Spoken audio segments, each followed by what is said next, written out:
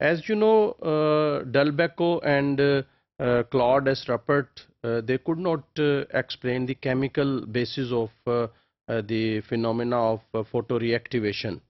The problem of the chemical nature of photoreactivation was resolved over next few years when investigators came to know that UV irradiation induces the formation of cyclobutane pyrimidine dimer in DNA. Before that, the scientists, they were not aware of this dimer formation. They didn't know what happens after UV irradiation in the DNA.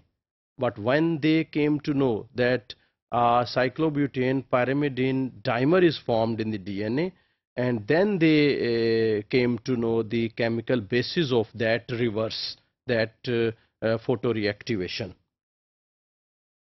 Further studies showed that the photoreactivation enzymes reverses the UV induced damage by using the energy provided by blue light, and this blue light ranges in wavelength between 350 to 450 nanometer, and this energy is used to disrupt the cyclobutane ring.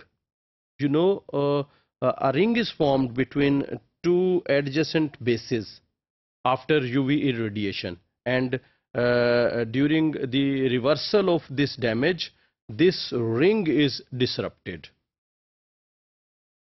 When it was recognized that the photoreactivation enzyme catalyzes the disruption of carbon-carbon bonds, it was given a more descriptive name as cyclobutane pyrimidine dimer photolyase. So here you can see in this picture, this is normal DNA, and when this is exposed to UV light, a dimer is formed. Here you can see this is a dimer. So a dimer is formed, and when in the presence of photolyases enzyme, this is CPD photolyases, this ring, these bonds are broken and normal DNA is restored. So this is the action of photolyase. The bacteria that lack CPD photolyases cannot repair cyclobutane pyrimidine lesions through photoreaction, thus cannot reverse the UV induced damage in DNA, because these are CPD lyase photolyases which reverses the damage, and if CPD lyase is not present, how an organism can reverse this UV induced damage? CPD photolyases are present in a wide variety of organisms, including bacteria, archaea, plants and animals. But unfortunately, these enzymes are not present in humans and other placental mammals. That's why if we are exposed to UV light and if our DNA is damaged, we cannot repair that damage. That's why the people which are exposed more to UV light are more prone to cancers.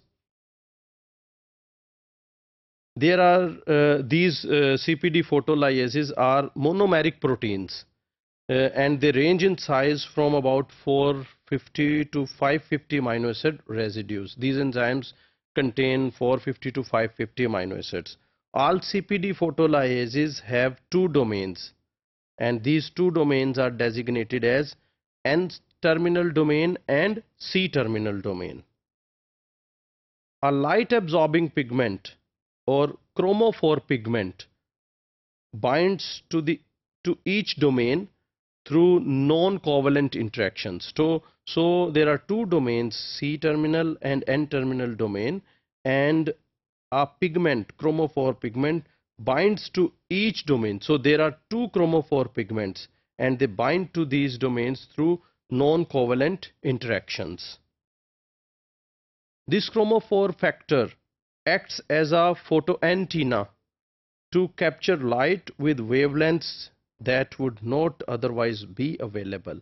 Although the light is available, but the cells cannot absorb that light, and if the light is not absorbed, photoreactivation cannot take place. So these chromophores, they act as photo antenna to receive the light, to absorb the light, and to transfer that energy to the enzymes.